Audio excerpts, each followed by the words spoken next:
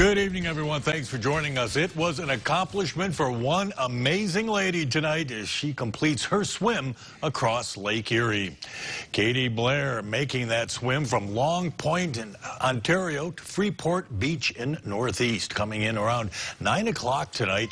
Dozens of supporters and family members gathering at Freeport Beach to welcome the swimmer across to cross off one of her bucket list. For Blair, swimming has been something she's enjoyed since she was a child. She feels motivated to continue on. You know, I've been swimming for 28 years. I'm 40 now, so I started when I was 12, and it's just kind of my element. So I'm really just kind of in a meditative state at times and enjoying the water and the gliding and the feeling. To me, it's the closest that you can get to flying. Well, this is not the first time that Blair has made such a lengthy swim. She accomplished a major feat by swimming the English Channel.